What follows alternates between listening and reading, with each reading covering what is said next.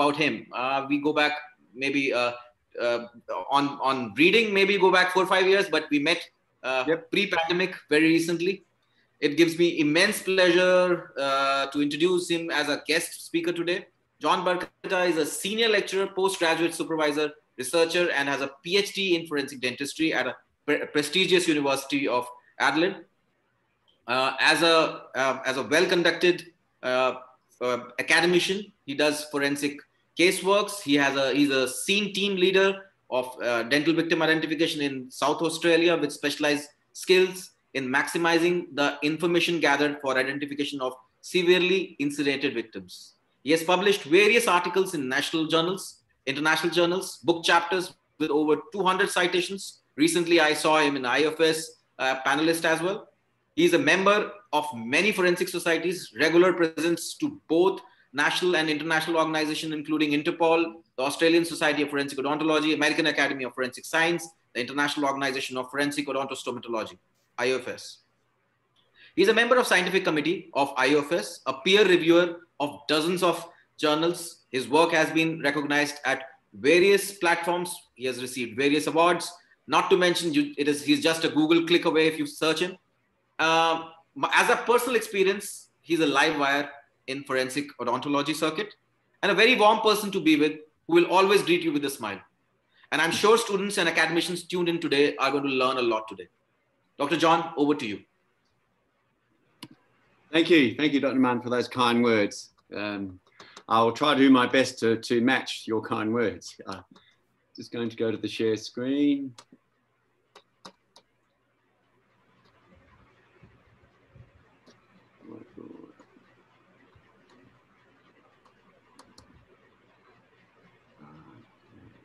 Okay. Can you see the screen there at all? Share. No. Yes, now. Yes. Now? Good. Excellent. So, and can you hear me clearly? Surely. Oh, good. Excellent. So, I'll just move this on. Right. So, it's very important when incineration cases or any sort of cases in where we have deaths is that we need to give closure to families. This is so important. As you know, there's legal ramifications if we can't identify someone. But main thing is what we do is humanitarianly, we want to give closure to families and allow families to have their grief, their session, because you do not want to prolong it. Prolonged grief will lead to other problems. And it's been highlighted in various articles that it can lead to depression and cardiovascular disease. People have experienced trauma, and that includes psychological trauma, are more likely to commit suicide. And there's various other things that can occur that's detrimental to them. So it's what we do as a service to our community is by identifying the victims so that relatives have their closure and are able to go eventually on to their lives. Obviously, if we're identifying someone, we don't want to go to the wrong bodies for the wrong families. It's devastating for the families, and also politically, it's not very good either. So it's important we get it right. And in Australia also, we're embarrassed. It happens all over the world where the wrong body sent to the wrong family. And it's extremely embarrassing for the family, the government, as I said, and very distressing. So what we can do is actually give some definite closure on these victims. In the media, you've probably read about burnt beyond recognition. Hopefully, as odontologists, we can help solve this problem. And I'm just going to talk about like what happened in this Nigerian fuel tanker down the bottom there. And there was a petrol tanker that turned over and all the fuel just went into a ditch. And the local villagers collecting all the petrol because it's all free. And unfortunately, there was an ignition and over 50 people were totally incinerated. So unfortunately, they got a large excavators were just brought to the site and they just dug them a mass grave. And they deemed that they were too badly damaged to be transported and recognised. They just didn't have the know-how of doing it. And unfortunately, this leads, as I said, to the relatives not really getting closure. There's just that lingering doubt that perhaps their son or their father wasn't there. He was in the next village and he's going to come back and he's just going to walk in one day. And even though it's highly unlikely, they still believe there's that little glimmer of hope. Unfortunately, that little glimmer of hope is when that presents a problem, because people don't get full closure and allowed to go on with their lives. They wake up every day hoping that maybe this is the day when all their dreams will come true and that person isn't deceased. These fires are going to become more common with global warming. We're looking at the Californian fires, are similar to what's always happened in Australia with the huge fires. And also even in India, you're getting a lot more fires. I think there were 46 just up north. There was towards Bangladesh, there were a lot of fires there as well. So these fires just don't exist in Australia, but it's going to become more prevalent, and odontologists might become more needed. I'm just going to give you an idea what it's like to travel through a bushfire. This video, hopefully you can see it clearly there. The intensity of the heat's amazing. Driving through this fire, it will actually melt the hydraulics of the car, and with no steering or no brakes, it's impossible. You can see it's very difficult to see, and there's a fire brigade up ahead, and you can just see it, and you can also see the embers. The heat is just absolutely amazing. So this is in my state, in South Australia on Kangaroo Island, and you can see a car's just got overwhelmed. It stopped, and the victims inside were incinerated, and it gives you the devastation there of what actually happens. The height of the fires is incredible. You can see here a fire truck, a white fire truck, and I'll just run the video. And you can see the flames actually is higher than the fire truck. So this, from a helicopter, it doesn't look like much, but these flames are quite long, quite high. And the fire front can extend for a long time. And so with these wildfires, people try to outdrive them. But if there's a wind shift, you can see the flames now, but if there's a wind shift, the smoke goes the other way. And we're looking at 100 kilometers an hour movement of that smoke. And people trying to outrun it and drive through it get covered in the smoke, and they start running into objects and start running into each other.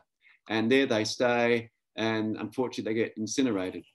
As they're running into each other, the victims are incinerated in these cars here, and it becomes a really difficult task to identify them. What is the problem is that with burnt evidence, there's obviously no ridge patterns. Ridge patterns, what we're talking about is fingerprints. So if there's no fingerprints or footprints or earmarks, they're all totally gone in these severe incinerations. Medical devices can be severely charred, and we're carefully removing those serial numbers to see if we can help. Dental is usually fragile, and this is what I'm going to talk about today. And DNA has problems of degradation.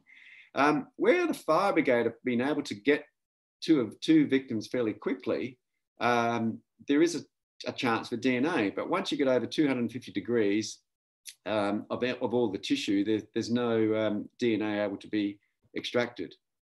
You can see this is the Grenfell Tower in London a year or two ago, and you can see the fire brigade can get up to a certain level, but above that, the victims were totally incinerated.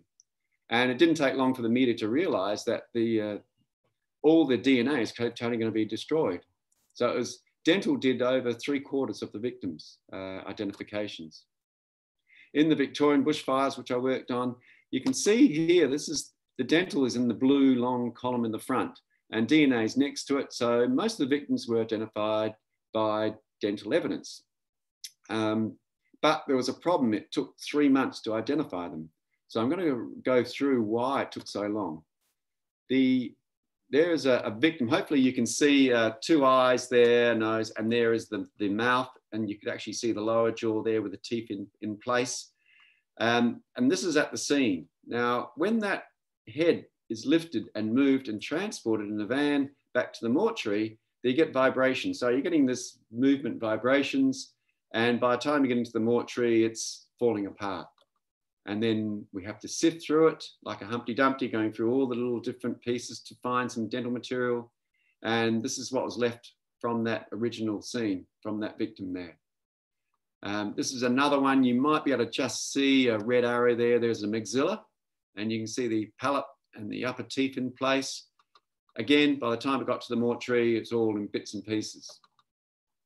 We can identify people just with roots if it gets to over 700 degrees and we've lost the crowns. By how? What we do is we're looking at the root morphology. We compare the roots to each other. So we compare the length to each other. We compare the angle to each other, the amount of bone between the teeth, and the apices, where the apices placed as well. So there's lots of different things we can look at, even just we've got loss of the crowns, and it gives enough information to form an opinion. Obviously, we had more than just this slide. The other thing, sometimes if you've lost an amalgam restoration, you can see a white lining just beneath there. So this is diacal, which is an old insulation layer. The amalgam's been burnt off. This is the same tooth, because if you don't take care, they're extremely fragile, this dental material, and you can see you actually could lose that information. But fortunately, we had one PA of it where we could see the diacal, the insulation layer in place. And this is the antemortem, part of the antemortem OPG. And then we could see that lining there, and we can look at all those angulations. So we can identify things as long as the evidence stays together. Again, this is another car crash, and you can just see here that the tooth 4, the upper first premolar, has been missing. So it's very important that we take photographs at the scene. If we're not going to be there, then at least I've instructed the police to take a portrait photo. At least we can know what's there and what's missing, and maybe do a probable or possible identification. Again, at the scene, this is that same case where we sort out what's what at the mortuary, and unfortunately we're left in just bits and pieces. And once we get into this stage, we have to start working what have we got here? How good is your anatomy? So we start actually putting things together and seeing how it all fits. But what we're doing now is we're back at the scene, we had certainty, we knew how things fitted together. We now don't know. We're just giving our opinion of how we think things should fit, looking at our anatomy. And even if we got fully erupted, fully intact teeth, sometimes we get the anatomy incorrect. So imagine with the charred remains trying to put this all together. It's quite difficult. So what we did was actually look back at the stabilizing materials from Mincer. Back in 1990, he tried different materials, and he said that really everything does work a little bit, but we need to probably use it. And I was looking at why weren't they being used? Try these materials again to see what was the problem. I put in various parameters to see, is it readily available, easy to apply, non-toxic, transparent? It has to be radiolucent so we can take x-rays, because with bird charred remains, you get a lot of the information from the x-rays. And also you wanted a reasonably rapid in setting time. So we placed restorations into pigs' heads. We do, at first, we incinerate them in an animal crematorium, and we could see how we went in stabilizing. Eventually, this got fairly expensive, so we started doing sheep mandibles in a furnace here, the mandibles down here, and we placed it into a muffle furnace, and we incinerate it at high temperatures. And these are just amalgams we just put in teeth, and this is from the incineration. And what we did, we used clear gloss enamel spray to spray the heads to see if that was enough to hold it together. We then placed it on a tile, and then we vibrated it. Just see if it's not going to work. So once it vibrated, we sprayed one side with the clear gloss enamel, the other side we left as a control on the other half, and to see which was lost and which was gained. And the ones that were treated, we had a total of 28 attached from the total. And non-treated, out of the total of 28, we had 17 detached. So we could realize, well, clear gloss enamel does work. We had to do another group because the Dulux was the brand name. They changed the formula, so we had to test it again. And treated, we only lost 2 detached teeth when they were treated. Similarly, we looked at fractures of the jaws, and by treating it, you could really minimize the amount of fracture and loss of post-mortem tissue. There was a problem though. Clear gloss spray has toluene, xylenes, ethylbenzenes, and C3 aromatics. So why is this so important? Petrol has toluene, xylenes, C3 aromatics. So if this is a murder scene and someone's been deliberately being incinerated, we've now contaminated the scene. So the police weren't very keen for us to spray heads at the scene. So we had to think about something different. So we had to look at different materials to see what else we could do to stabilize the materials. So I looked at water-based paints, similar. Xylenes and C3 aromatics were present. Hairspray has ethanol, butanol, so it's not good. Cyanoacrylate has ethanol and it's a methyl methacrylate, but it also has toluene. So when you use cyanoacrylate, which is super glue, we only use it really just for the minor cases, just to quickly seal up those anterior teeth. PVA, which is the woodwork glue, that has ethanol in it as well. So then I said, well, what if they did the testing at the scene before we sprayed? But they said, well, at the mortuary, sometimes the pathologists like to also do further testing at the mortuary, so they still weren't very keen. So what we had to do is to look around different materials. Rather than keep burning heads, sheep's heads and pig's heads, I tried it in chucks to see what works the best. And it's not working as well, but basically flour and water works best. I've tried arrowroot, cornstarch, dextrose, all these different materials, natural products, and what I found out was flour and water worked extremely well. In Australia, we've got this material called clag, which is basically just wheat paste and water. So flour and water, wheat paste and water on a 50-50 mix. And again, we got some great results, similar to what we got with the paint. So treated, we only had 2 detached out of 44. Non-treated, we had lost 24. And this has been written up and on the article down below. But the flour water spray, and again, treating just with flour and water without actually the clag spray, just with mixing it flour and water, not even cooking it, again, we had a great result.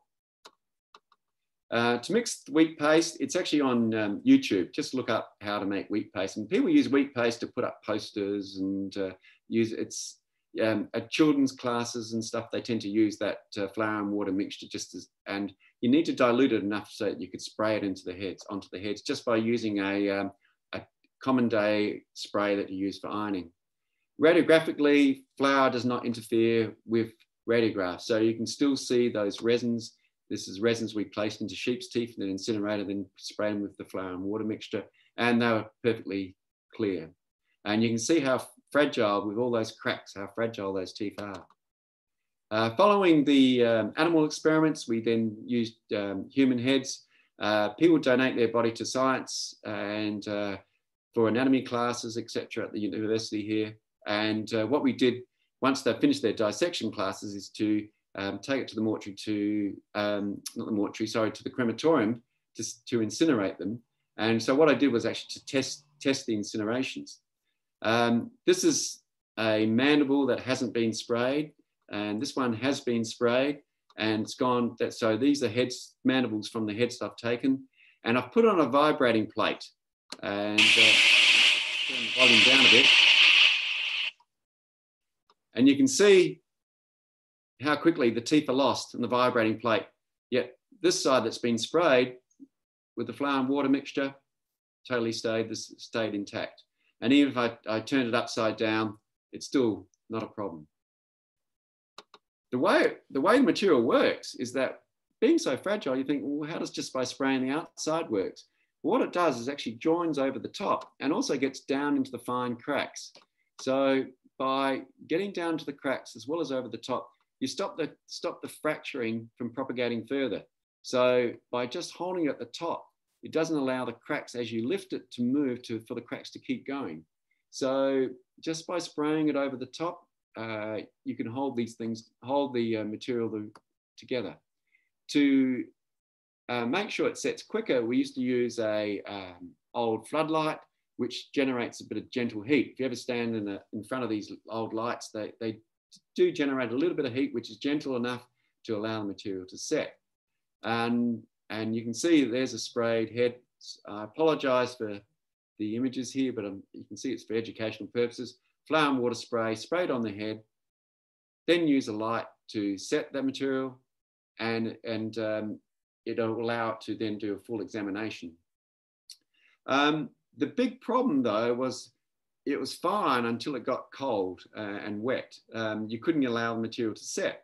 Also, the floodlights have now gone on to LED lights. So the police and the emergency people don't use floodlights with the old filaments. So there's no more heat generation. So this would take quite a long time to do. So when it got cold, then it was a problem. But I was reading Topolesky a couple of years ago, did an article where the anthropologists used gelatin. And so I did some further studies using gelatin powder. And you can mix gelatin with water, and we tested it again. Now, when you're using gelatin, so this is the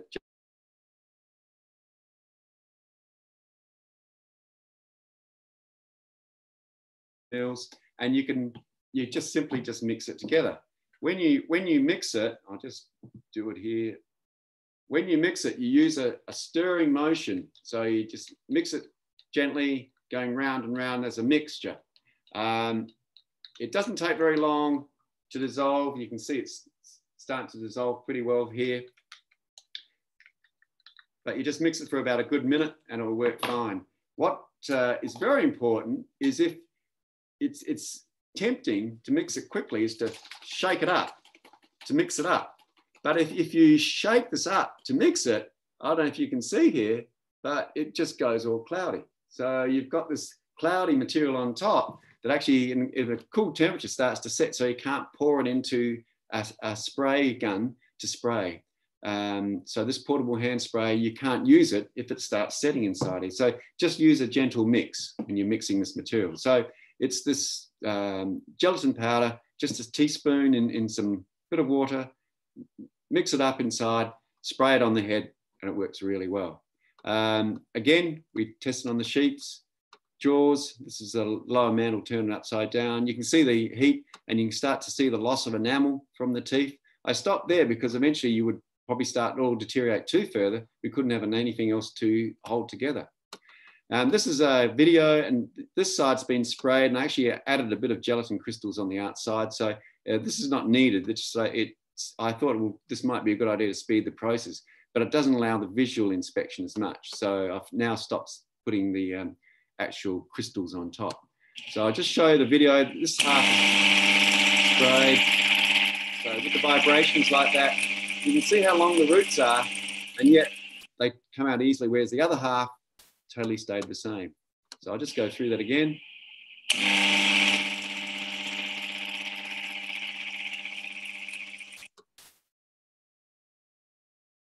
And you can see how effective that is to holding everything all together, simply by mixing a bit of gelatin and water together. And the results treated, 40 non-detached, and yet non-treated, we're only able to keep 5 from 80. So 6 grams, which is about a teaspoon to about 100 mils of water. And it works really well. This art, it's been getting published at the moment. It hasn't actually been published, but it's accepted for publication already, and hopefully will come out pretty soon.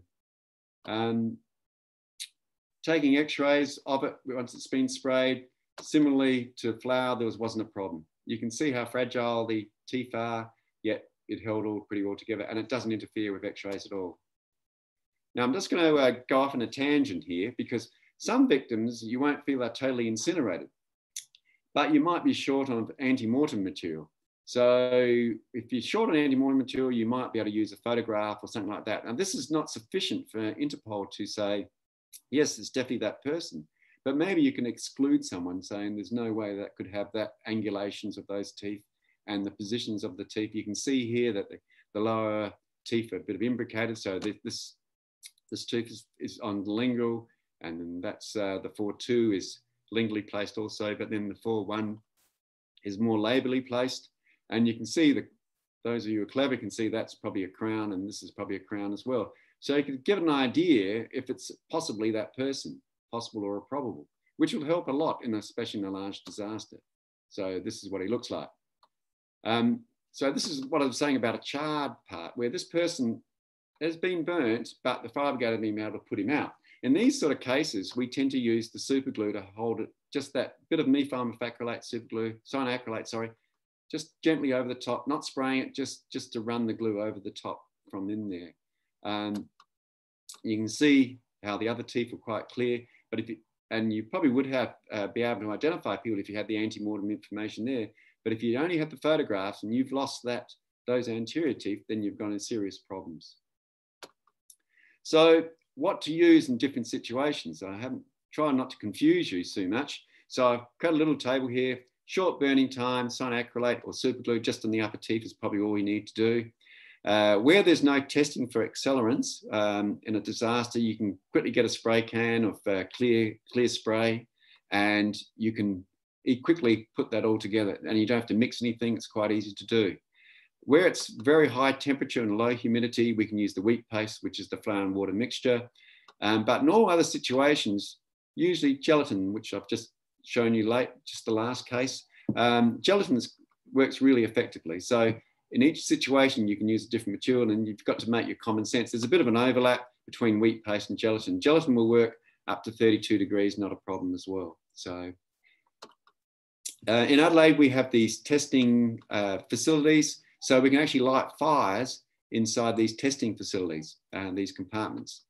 And we place heads at different heights, and we place wood inside, and then it's all lit up. So we light a fire, and we totally incinerate inside here. We have monitors along the walls. We can actually test the temperatures of the walls, the temperature inside at different heights, and at which height the head is. Heads that are up high reach a higher temperature rather than heads that are down low. And so therefore you don't get less incineration, obviously. And that's just a clue. Sometimes you may not be able to get a direct area of spray. And this is what I found with the flour and water initially. In this case, this is the head of a victim under a car accident.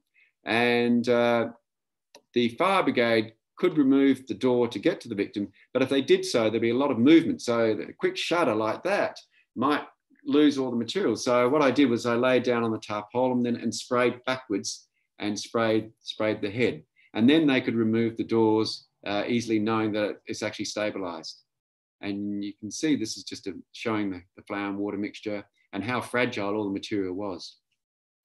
This is another case just to show the fragility and why it's so important holding things together. You can see the lower premolar there. It's literally come apart and come adrift a bit. But by spraying it, we have to hold that in place. What, not so importantly there, but actually it held half a molten restoration in that spot. And similarly, this has started to melt as well. Why was this as important is if you look now at the ante-mortem and you look down here in the bottom left, there are those restorations. And if that wasn't all held in place, we probably wouldn't have an idea where they actually came from and an opinion of, are we sure that came from those teeth? In another case, just to show, sometimes with the trauma and the fires, like a car accident or aircraft accident, you get a loss of tissue as well. This is the ante-mortem of this victim. And we thought, you know, well, great, we've got this endodontic root canal tooth there and pretty bad dentistry, so we shouldn't be a problem. Also to note was this curved root, and then there's that straight root, and you look at the links and compare it together. Because when it came to the post-mortem, there's that curved root and straight, but we actually had lost that upper six from the trauma, but we were able to stabilize it. So we actually do a comparison of the roots, compare to each other. And we had some other little bit of information, and we can then conclude that that is that person. Now, forensic teams, when we go to the scene, we want to explain the event. Is what the police want to do is explain the event and identify the victims. And this number two is what odontologists and anthropologists can assist in. So at the crime scene, the police would like to secure, separate the witnesses, scan the scene, see over the whole lot of the scene, usually with a drone or something like that. But we're mainly involved in 6 and 7, which is search for the evidence, search for dental evidence, and anthropologists obviously for other tissues, and secure the collection of the evidence. It's not necessary for odontologists obviously to go to every case, but where you have a totally intact body, odontologists really aren't necessary. Fragmented remains, the police are pretty good at picking up what's bits and pieces. They know what it looks like. However, once you start getting burnt and fragmented remains, they're still not too bad because they get some sort of an idea, but incinerated remains is probably where odontologists and anthropologists need to be, because we can identify what burnt tissues look like, and burnt teeth and burnt jaws. And when they get incinerated and fragmented remains, sort of like a high-speed accident, vehicle accident, whether it's a train, plane, or a car, then it's a good idea to have anthropologists, and especially if the remains are commingled, so there's more than one person at the scene. There's evidence that if you leave it for too long, the material can deteriorate with time, but usually it's pretty stable, so there's really no rush to run to the scene. Because if you run to the scene and quickly grab everything you could see and not properly document it and photograph everything, you could destroy the evidence that's there, and you can get confused of what did you pick up and from where, and you can contaminate the scene by stamping all over the scene and actually destroying evidence. So we need to have a standard operating procedure so you know what you're doing. Also, you need to work with the police. So you work together as a team. The police probably, they will not invite you probably if you haven't talked to anyone first. So as odontologists, I really stress that you should visit your local coroner and say, hey, they make them aware that odontologists can assist in fires, but we need to be training with the police, and so that we work together as a team, because the police are unlikely to want to change their operating procedures to incorporate dentists, because they're not aware how important it is to identify these victims, and it hasn't been done in the past, and assume that they can't be identified. So you need to go to the coroner and state, this is important, this is what odontologists can do. And in the fires from overseas, like the Victorian bushfires and the Grenfell Tower in London and other events, odontologists have been extremely successful, especially as if odontologists can go at the scene and stabilize the remains and collect it, make sure it's stable. So, but you've also got to do your part and actually take time to train with them. Also, you have to prepare yourself. So what we have is a prepared scene bag, and that way it reduces preparation time because you've got everything all together, you're not going to forget anything, and you don't have to start looking for everything, bits and pieces. So the things we might have at the scene are those sprays, and I'm just going to go through some of the small things that you need to make, some of the important things you might need there. When you first get a phone call to say that there's been an incident, we run a scene running sheet. So whilst we're on the phone, we jot down who rang us and what time, and where is the location, who's in charge, have we got the right equipment, have we got a nomad, have we got other equipment there that we might need, how are we going to get there, are the police going to drive us there, and what hazards there are that they know of. And later on, we're going to, once we get back, we want to know the contact of the images, has a debrief been conducted about it, and have you restocked all the equipment from when you've just come back. So when someone rings, we write down the date, the time, the place. This becomes then a legal document to say, well, I was asked to go to the scene by so-and-so, and you've documented the time and place, and you've signed, you've initialed it. And as you go for each section, you actually run this running sheet down to say actually what happened. Because you think you might remember, but at the heat of the moment, your mind's running along and your adrenaline's running along, and you think you might remember, but after the event, when there might be an inquest, well, usually there is an inquest, it's difficult to remember all the little fine points of when you were there, what did you do. So by writing everything down, documenting everything correctly, you've covered yourself, and it looks great that you know what you're doing. In equipment, make sure you wear enclosed boots, because you'll be walking usually in scenes where there's broken glass, broken metal, and you need thick boots to protect your feet. I use a light that's inside a beanie, because quite often if it's inside a house, usually electricity doesn't exist anymore in there, it's quite dark, you can still have this beanie underneath a helmet, and also that frees your two hands. You could take a torch, but that only leaves one hand to do stuff. And you need your two hands because quite often it's unstable. Goggles are absolutely essential because any bit of wind might blow out some dust and some embers, and you don't want any embers in your eyes. So you need to make sure you're wearing goggles. You need, as well as the examination latex or vinyl gloves, you need the thick leather gloves because you'll be removing the material over the top to get to the dental evidence.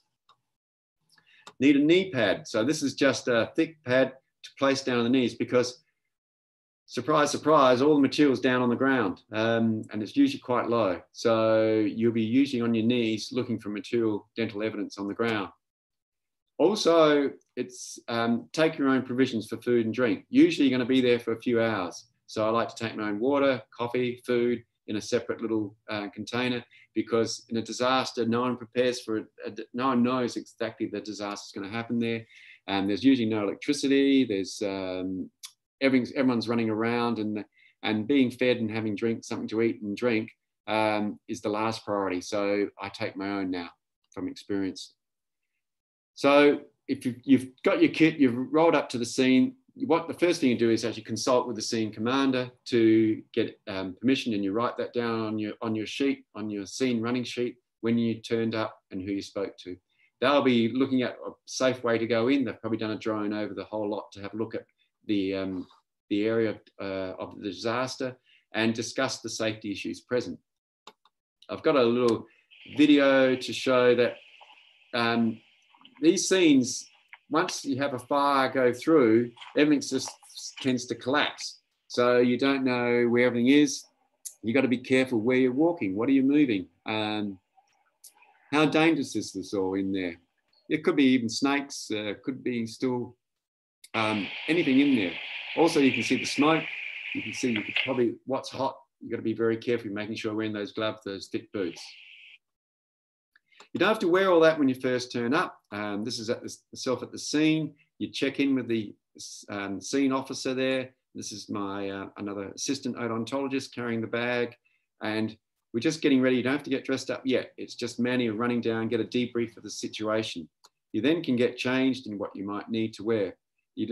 Helmets usually inside in buildings, because you never know what might fall down. Other safety issues, you could have unstable terrain, you have residual heat, loose wires, sharp objects, chemical fumes, and those embers I was talking about. You can see here in the Grenfell Towers, they're all walking in, protecting from any falling debris. Electricity wires, careful, don't want to be electrocuted, make sure you're safe. In Australia, we have these trees that come in from a central spot, and the fire tends to still sit inside these trees, and it can easily fall down. So just be careful where, and there are 2 victims inside this car. This is a victim laying down across the metal parts. Because he's been supported by a metal frame, the flames can get underneath and is totally incinerated. So dangers here, we've got electricity probably, we've got maybe asbestos, we've got maybe the roof might tumble in. So there's various little things you've got to think about, and you've got to discuss this with the police. The toxic substances, these are the gases that are forming, can either be very carcinogenic or actually be toxic to you. One of the worst gases is this bottom one, carbon monoxide. When in any fire, there will be carbon monoxide being produced. What we do is we have the fire brigade or the police to actually use these monitors, which actually have alarms when it reaches to a certain height of the carbon monoxide in parts per million. Why is this so important? Is you can't smell carbon monoxide. You can smell that something's burning in there, but you don't know the level. And at 3,200 parts per million, if you read that, you will get headache and dizziness and nausea in 5 to 10 minutes, but you'll also be dead in 30 minutes. So once you get some headache and dizziness, you need to get out there, because hemoglobin attaches to carbon monoxide 200 times better than oxygen does. So just by going out means you won't be saved. Because you need to be probably in a hyperbaric chamber. You need 100% oxygen supplied to you. So you've got to really make sure you're wearing these monitors, or get the fire brigade to go in first to monitor the level. And an outdoor car, it probably doesn't matter. You've got plenty of ventilation. You can see the odontologists in there going in there spraying the head. You can see the intensity of the fire by looking at the molten metal there. You look at the scene here, you can see now, where are the teeth? Well, what's a good hint is actually this area, that's the skull cap. And the skull, the top of the skulls are in scenes when incinerations are quite easily recognized by the suture pattern. You can see the bone sutures across the skull, and usually you'll find the teeth are below there. So usually the teeth are on the ground, and you can just see that there, and there is the maxilla in place here with some loose teeth. People in cars will tend not to be sitting up. They tend to try to crouch down low and their head's in that spot. You need to spray in from the side here. And this case where the head is totally lost, but we had this lower edentulous mandible. And what we did find was actually porcelain teeth. So by making sure you collect all the bits and pieces there, we're able to go to the lab and just find out what color they used in their teeth, and gives you some idea. Obviously, it doesn't give them much, but any little bit of evidence might help the coroner decide, as well as the circumstantial evidence, who it is, because they don't like circumstantial evidence. When you go to a scene and you need to remove the body, as I said, quite often the fire brigade can remove these doors. So that way you get easy access to the victim. But I like to go in and spray the head first before we do anything, and then to put a bubble wrap and then put a paper bag over the top before you lift the victim out of the car. And that way, if anything falls out, the paper bag, the bubble wrap and the paper bag will collect all the evidence so you don't lose it. So this is actually the person taken out, just showing the bubble wrap, and wrap that up in the head. You then need to go back and collect the further evidence. Again, this is head over the top. If you haven't got a paper bag, any sort of soft material, just to take that all together, keep all the dental information all in the one spot, so you're not searching through the whole body bag looking for material. Once the body's removed, need to go, this is an upturned car, need to go back in and look for further evidence. So what we do is we sweep underneath to see what other evidence we could find of the human tissue. This is Zafkuri gave me this piece of evidence here from New Zealand. So this looks like a maxilla. This tiny little bit of evidence here, and that's what they found. Now, taking an X-ray of this, what can we tell? Roughly, you can do an age estimation. Now, in that victim, you could see that the upper centrals haven't erupted fully, haven't been still forming. These are the premolars, and there's the canine from the side. So you get a rough age estimation of that victim.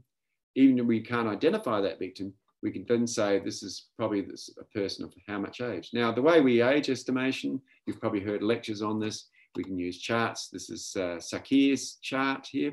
And if you look at the chart, there's the centrals, there's the premolars still forming. So you're looking at about a 6.5-year-old, give or take one a year. So it's not very exact, but it gives you some idea. It's not an 8.5-year-old or a 4.5-year-old. It's around about a 6.5-year-old. Sometimes you might get lucky with dentures with a name imprinted on the palate. The back of the palate's ideal because they don't usually, with insulation with the rest of the body, they don't tend to get burnt as much. Cobalt chromes, the frameworks usually don't get altered at all, but you tend to lose the acrylic. But just by having these two cobalt chromes, we can say what teeth are present and what are missing. So you then look up the missing persons. So you can say that probably the lower mandible, the 4 to 4 are present.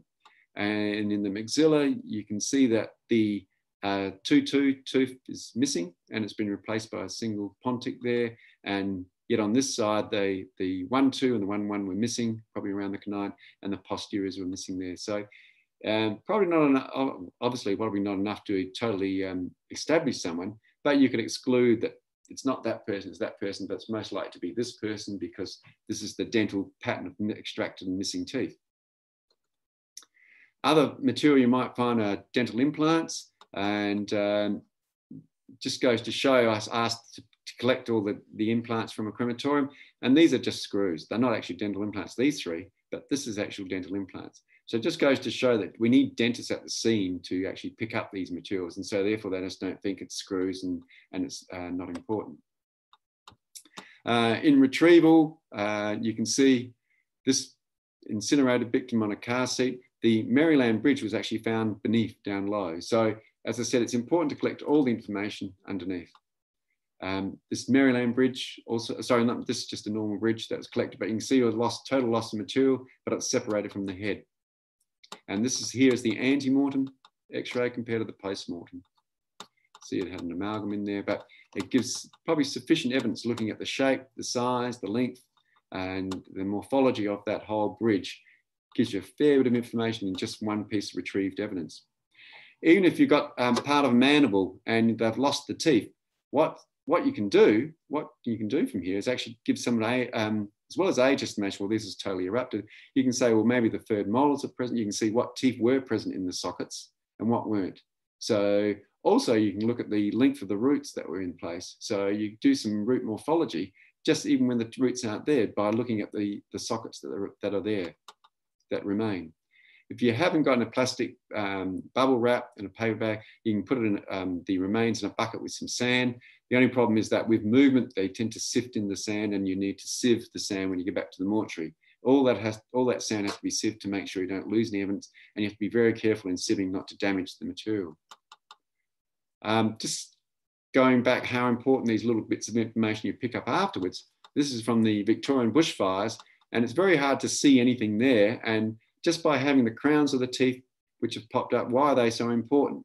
Well, if you take a X-ray of that, so we take a photo, we take an X-ray, you can see that that person had an upper central with a resin in there, also had an upper molar with an occlusal amalgam filling on there. So you can then go back through the missing persons and to see who had a resin there, who had as well as a upper molar amalgam. Roots, all little bits and pieces of roots in place. So why is this important, just to collect all those bits? Well, you never know, you might get lucky and find a root canal there. Also, you've got the morphology of the roots that are in place. In the loose remains, this is by the Bushes and Ray Miller, you can pick up the bits and pieces, could have actually resins that have popped out of the crowns. And through the X-ray fluorescence, you can then determine what material they're made of and does it match the ante-mortem material. This is the portable XRF there, and it's been published back in Journal of Forensic Science. The remains also, once you pick them up, you can respray them and you can pick up all the bits and pieces just so they don't fall apart on the way to the mortuary. You can see how fragile these pieces are. It wouldn't take much for it to lose it. And something like that where it's encased in bones, not too much of a problem, but still spray it again. You can see here, this anterior part was lost, and by placing into a little container, similar to one of these containers, and put a bit of bubble wrap or even light towel in there, just to protect it, give a bit of cushioning effect, helps. You can take an X-ray at the scene of all the little bits and pieces as well, if you've got a portable Nomad and something like an X-ray portable sensor unit. Just make sure when you do take an X-ray that you make sure you align the tooth as they would be in the mouth. So there's no use taking this lower premolar and having it laying down sideways when really you want to match what was possibly in the ante-mortem information. So you need bits of foam on either side just to get that in the correct orientation to make sure you'll be able to match it to ante-mortem radiographs. So this is just taking some X-rays. You can see the sockets, these are just moving out a little bit. You can see this cantilever bridge.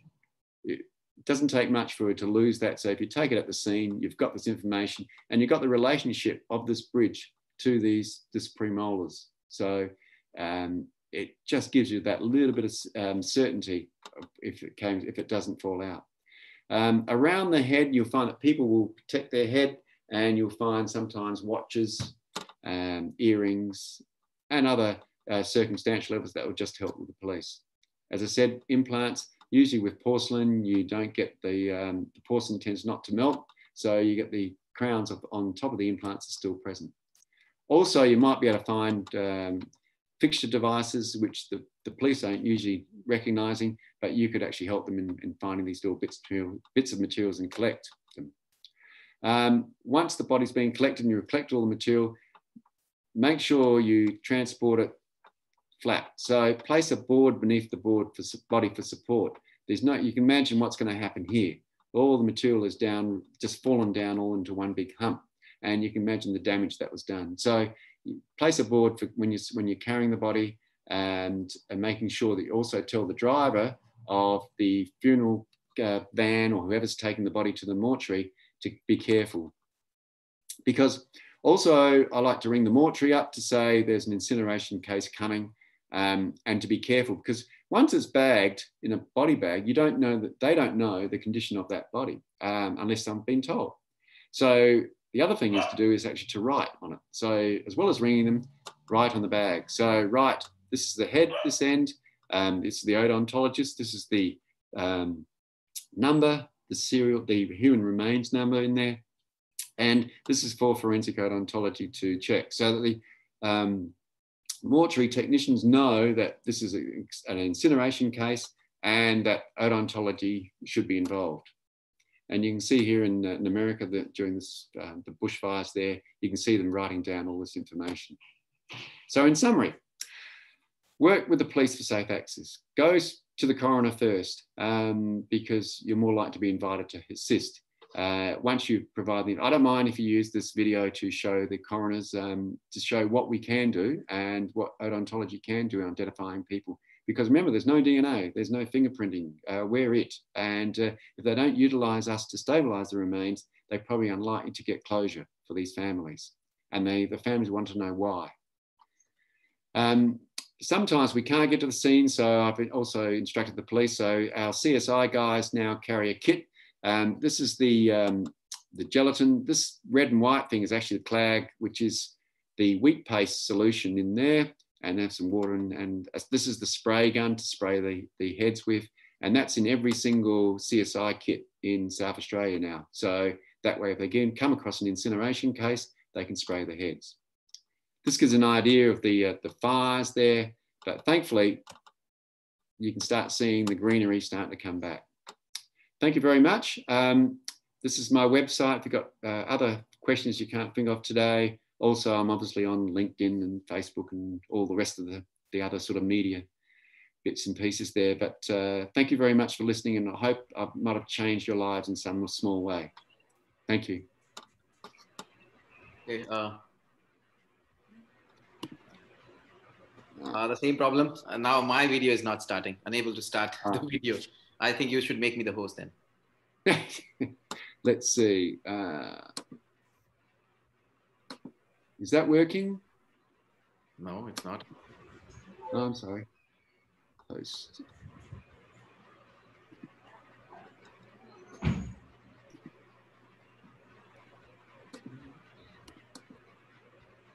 See. Sir, it's working now? I guess Not it's working work. now? Yes, it started. It started. Good. Excellent. Okay.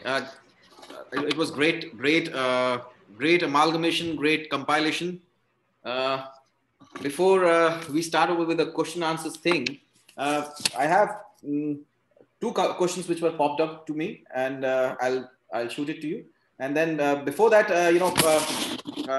cyanoacrylate cement, as I know what I've been, because I was trained in Central Forensic Laboratory, Chandigarh, where Pathankot 2016 attack happened, and when there was not availability of much of equipment and material at the site where the attack took place. So they gave me a list, you know, I searched the literature, and gladly I could find your two articles which were there. I should quote you. That's why I said that I saw you 4 years before I met you. I had seen your paper. The paper was in legal medicine, and I think you had used sheep mandibles to really replicate the incineration. One was that, and the second one was some kind of a glossy spray you used in another article where, and both of them were amazing. I saw one more Indian article by Risu.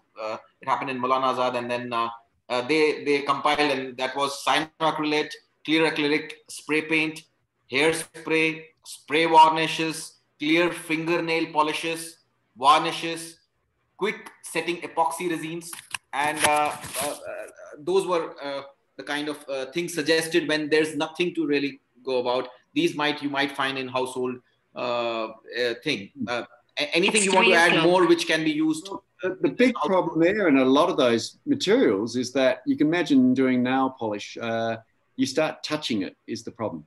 And you don't use a hairbrush or you don't use a nail, because as soon as you start touching it, it will move. It will and I said the other thing with the gloss spray was eventually, as the police found out, as I'm contaminating the scene. So with a volatile liquid, and if they're doing testing for accelerants, that was the problem. So do not touch as much as you can. The only thing you do is the super glue for the uppers where it's only slightly charred. But a lot of the other materials have problems in that you're trying to touch it. And you can imagine cyanoacrylate super gluing a whole head. Also, once you've super glued and you've joined the arches, you can't separate them. Yes. So it's a problem. I think with the medical officer there or a crime scene investigator, he might not allow you to touch even. He might tell you can watch the body from outside or you can click a picture, but usually till it reaches the mortuary for a forensic or ontologist to take a expert, it becomes a little difficult to really even touch because the crime scene. See, this is why you need to educate them first. Yes, we need to educate to show you need to stabilize it, because if we don't do this, you are going to get a body back to the mortuary, but you're not going to identify that person. Two quick questions to you. One, I'll be failing in my duty as a panelist if I don't ask you any modifications in the new normal pandemic of incineration things, if it happens, God forbid. Any modifications you suggest which might be safety for the body as well as to the person who's investigating as well? Yeah, that's why we use the gelatin in the water. The gelatin is just the way to use it is to spray it. And so this is the latest innovation is using, I've tried agar, but that actually started setting in the spray bottle. And COVID-19 setup, COVID-19, where we have to be safe from the body fluids by ourselves as well. Yes. So these sprays are, not, droplet kind of expansion takes place. No, actually, with cyanoacrylate super glue is that if you spray that and you get in the eyes, it's impossible to remove from your eyes because you can't see it. So cyanoacrylate is very dangerous to use as a spray. When the fingerprinting people use cyanoacrylate fume covered, it's extremely dangerous material. So you do not want to go spraying. You're right, but is that you've got to be careful using that. But with gelatin, it's safe. It's a reason. When it's made from different animal products, whether it's fish, cows, or pigs, it can be all different animal products can be used in gelatin. And I don't know what in each country they have a certain gelatin material made, so it's available everywhere. It's cheap, and as I said, it didn't take much to mix up, and you can then spray in a little spray bottle. All advantages. Preparation is important, and you need to get yourself to talk to the coroner and then the police, so they know then that you're available, because you don't know what's going to happen. But I'm sure there'll be more fires with this. Okay. Unfortunately, buildings, tall buildings. It's my personal problem, which I face very often. I see the police not sensitized much about photographing a body which is there before stabilization. After you just suggested, a lot of photography happening or a scanning happening. What exactly is your take? Because they are having a point and shoot camera maybe, or anything to keep next to it, so that when we develop it, there is no distortion, or there is no the development takes place in a life-size manner. Anything you suggest? Oh well, we actually, when we go to the scene, I actually get the police involved in taking a photograph. Get them to actually take the photograph, and you can use a ABFO number 2 ruler inside, looking at the size and shape, obviously as well. And not available. If ABFO not available, ABFO scale not available, then what do you suggest? Then you can use anything that of a set scale or a circle. Any scale will be fine, knowing then there, because we're not looking at a bite mark pattern or anything like that. We're just looking at size and shape. And the other thing I found out is, as odontologists come to scenes, is that we've got the placebo effect of the police all of a sudden will look after the tissues more and the head more better than if we weren't there. And they all of a sudden don't want to be told off or want to be, looking at us scathingly. So they will tend to look after the dentition more, and also by getting them involved, by saying, look, well, can you take a photo of this? Can you take a photo of that? And then you get that, on the running sheet, who you spoke to and who took the photograph. So you get them, so obviously you got access to those photographs. But get them involved, and also so it's a lot of psychology happening here. Yes, exactly. You got to. All right, I'm an odontologist. Yes. Okay, there is a question. Are you at Adelaide offering any kind of DVI trainings, or maybe a short term, a 10-day week, anything where people can come for observership, paid, unpaid, paid, unpaid? It's difficult because with COVID, you can't get in Australia at the moment. This will have to be on hold. We would be probably happy eventually to do it, but currently we can't even travel between states. So at the moment, our teaching's been minimal. When we teach, not even our postgrad students can enter the mortuary. We had to use dry skulls and get them to practice taking intraoral X-rays that way. It's unfortunate, but maybe post-pandemic, post-pandemic maybe. Yeah, it's a postgraduate course. Yeah, I'm saying maybe post-pandemic you can think of it. Hopefully, yes. Yeah. Watch this space. I can't really commit myself either one way or the other, but that'll be good. Yes. Any more questions popping up? Please go ahead. How do you preserve? This Gabriel M. Fonseca is asking. How do you preserve remains after examination if you need to examine them again? Because there'll be kind of, I think, there are religious beliefs of disposing the body of somehow, maybe burning, or there are various other means. So what is the best way to preserve them as records? What records you suggest? List of records you suggest? Obviously, we do a visual inspection. At first, we then document everything we can see from a distance without touching anything, and then we intraoral radiographs. Now, if you can't do intraoral, we use now CT scanning. We're fortunate, our mortuary this year, the government, because they knew that with the COVID, they got a CT scan in the mortuary, so we CT scanning the mortuary, so that has a permanent record of them. If you haven't got a CT scan and you're worried about damaging the evidence, placing in, because you can go usually underneath the jaw to get the intraoral X-rays, you can actually put a digital X-ray sheet from the outside and shoot with a beam going underneath, similar to that side. So I always take external X-rays and photographs as much as possible first before trying to separate the jaws, because once you've separated, you've damaged it and you've got evidence. But it's a matter of being thorough.